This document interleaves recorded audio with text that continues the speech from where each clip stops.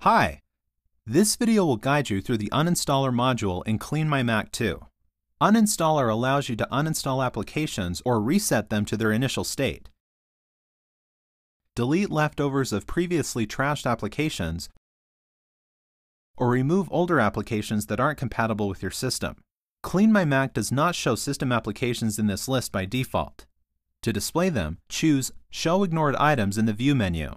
You can also add any of the listed applications to CleanMyMac's Ignore list so that it never offers to remove them later. Let's click a particular app to view the available actions.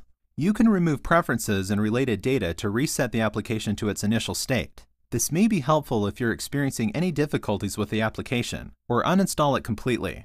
Why don't we go ahead and uninstall DaisyDisk? Who needs it when the Large and Old Files module is around?